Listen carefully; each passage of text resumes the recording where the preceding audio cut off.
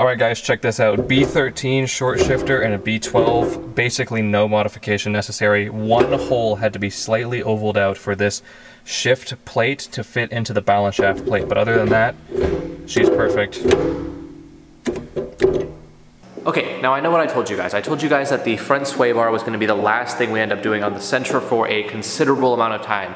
I am moving to Japan to try and buy my absolute dream car, a Nissan Skyline R32 off of YouTube and Instagram AdSense. If you guys are interested, make sure to subscribe and follow along for that journey, but that was going to be the last video on this car.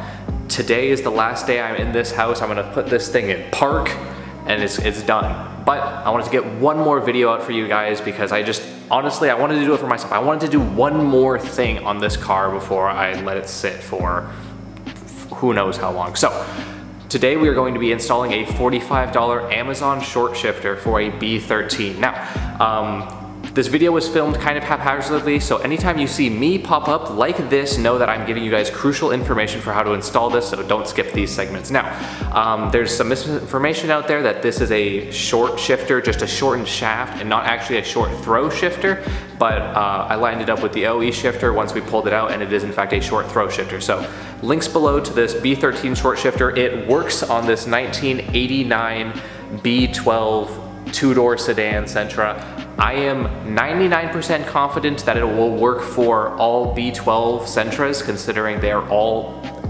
basically identical. Now, a few things that I'm going to talk about need to be addressed, but we'll get to those in just a second. So we're going to roll the footage. Hope you guys enjoy the install. Hey guys, welcome back to the channel. I claimed in the last video, the sway bar episode, that we are finally doing cool stuff to the Sentra, and if you can hear, the car is running and I'm holding a short shifter. So we're gonna go over to Matt's place and we're gonna install this bad boy. I'm super excited for this. I have heard that this is not actually a short throw shifter, but is in fact just a shortened shifter. So we're also gonna measure and find out if this does work and it works how I want. I'll make sure to link it down below in the description for you guys, so make sure to check that out. Let's go. Okay, here's what we're working with. We got short shifter, a plate, and then a pack of hardware. And then just to show you guys the throw, I'm sure you've all seen it, but pretty large gap in between gears. That bag just ended up at work, the normal metric shit.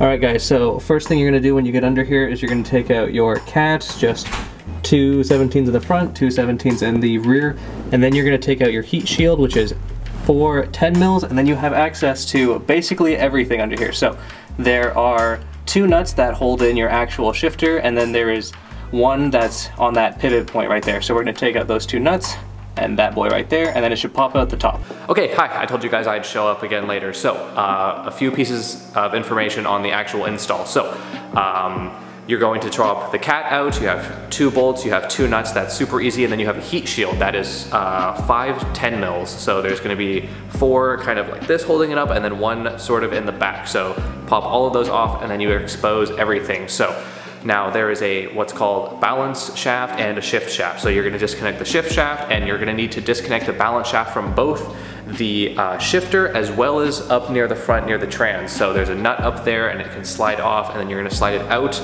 of your actual shift column because you need to take it completely out to be able to get the shifter out of the hole. It kind of looks like, it's weird. You need to take it completely out. It'll pop right out, trust me, there's a certain angle. I mean, we could clean some space off the floor if you wanted.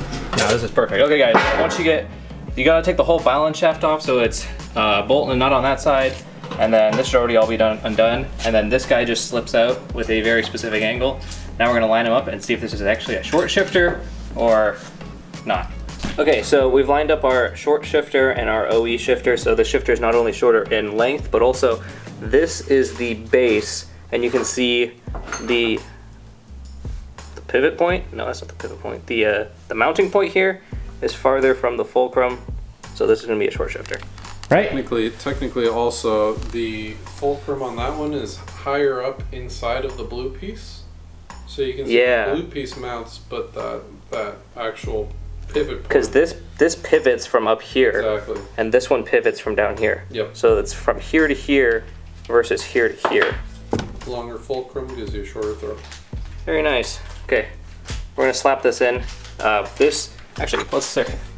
I've been told that this might have to get filed, so. Yeah, I think it fits. Yeah, so we're gonna file this hole away a little bit, and then this is gonna go in.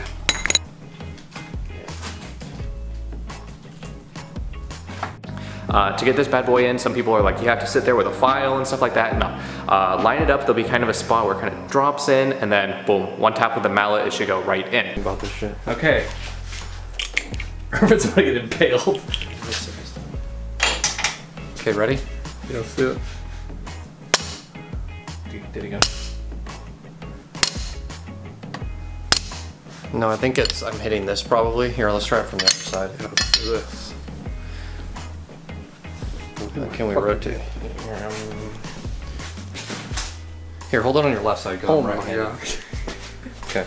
Oh my god. Here we go. This is better. Ready?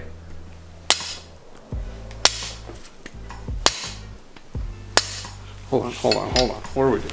What are we doing? This is Oh, there we go. This is what we need to Oh, do. now we're talking. Oh, that's so close.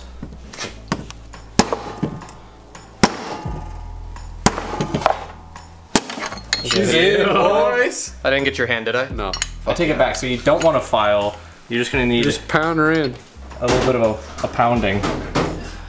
Okay, so we pushed the actual short shifter through our stabilizer bar right here, and this thing needs a bit of a hammer to get through the hole, and then we put our plate on top. One of these holes had to get slightly ovaled out so that we could fit our bolts through. Nuts on top. This is kind of a stupid design, but I think this is how it goes. And then we're gonna bolt up our stabilizer bar inside the car, and then everything else you took off will go underneath here, and then it's pretty much ready to go. There's some shims and washers that go in through right here so that you can actually put your shift shaft on. So those are these. Okay, let's get this installed. Now, to mount this actual plate, this was a poor design. You want to slide the plate onto the shifter. There is a snap ring, and then I had to oval out one of the holes just so slightly on the actual balance shaft plate so that the short shaft plate could fit on and bolt up. Now, you do 2 bolts from the bottom and then 2 nuts on top of that to lock it all in, and then everything. I put the whole shifter assembly, tightened it all up, and everything on the balance shaft.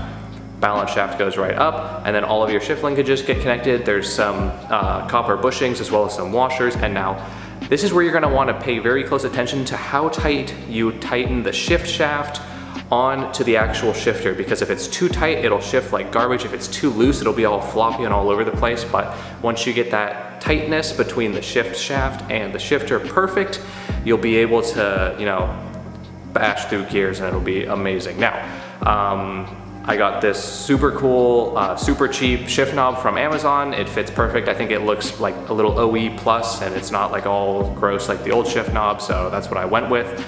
And now on top right here, we're just gonna put the dampening boot back on as well as our actual shift boot. So. Now, here's what you guys have been waiting for, the actual short shifter part of this short shifter install. First, second, third, fourth. And then we've got a super tight detent, and then reverse. I like to put into third. Mine's a little sticky, and then there's reverse. So again, it's clearly a short shifter. The throw is so much shorter. This thing is so tight. And then in gear, minimal play. Very, very nice. Reverse.